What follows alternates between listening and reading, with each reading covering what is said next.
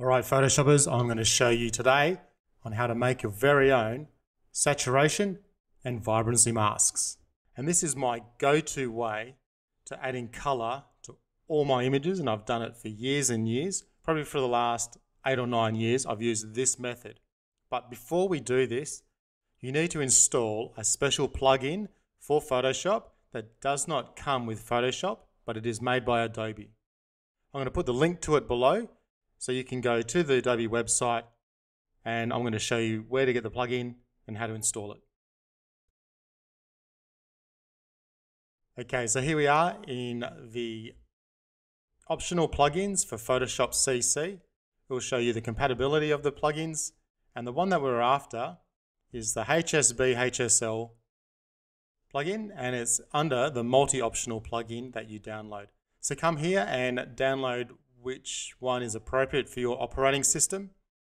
Once you get the file, you're going to need to come in, open it, come into Photoshop CC, your folder, into plugins, and then just copy it here. And you can see there's mine there, the optional multi-plugin.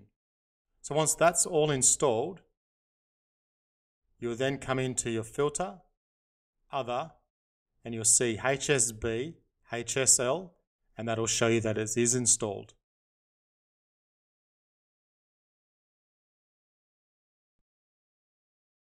Okay, now that's installed and we've checked it, we can now move on and create our saturation and vibrancy mask. So the first step we do is we duplicate our background layer, or the layer that you're on. Now we come in, filter, other, HSB, HSL. Input mode RGB, row order HSB. Click OK. Now we've got this really funky looking shot, which is exactly what we wanted. Come into our channels, click on our green. Come in and we want to load our selection, and we'll get the marching ants. And then we want to save that selection. It'll come up as Alpha 1. Alpha 1 is exactly the same as the green channel, but it's going to be our saturation masks.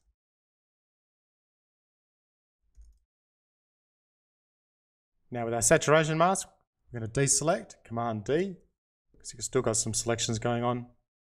As you can see, there's no change between the two. Click our saturation, drag it down to our new layer. There it is there.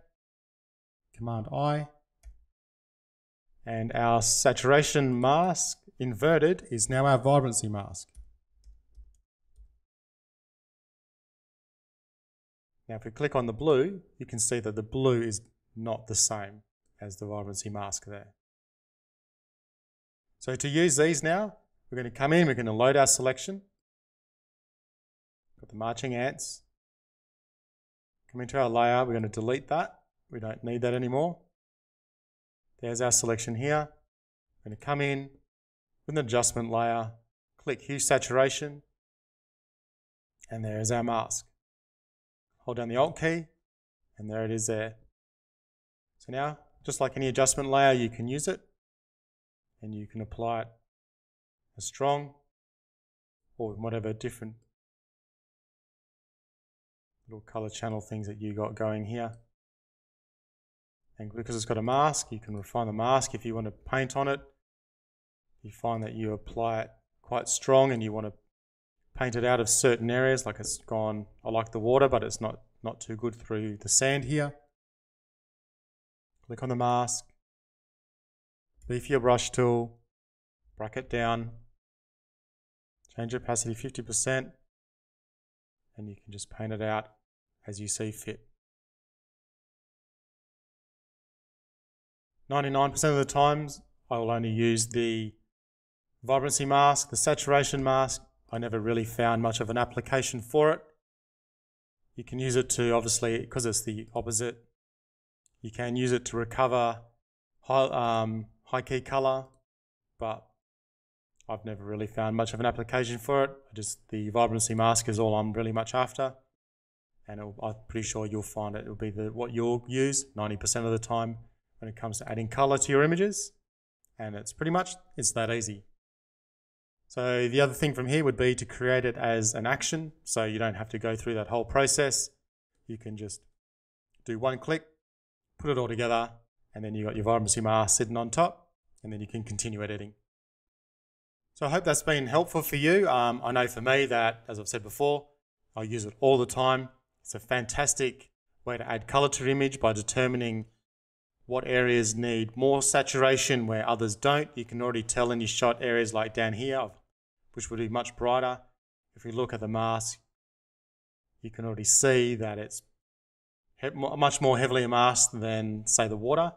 And when you apply this effect, you're going to get much more saturation added to the water than you are to the blue. So, guys, I hope that's been handy. It's a good thing to have in your bag of tricks. When you do edit, you're going to use it a lot as you go through and edit your own work. If you want to know any more information, pop a comment below, subscribe to the channel, give us a like if it was helpful.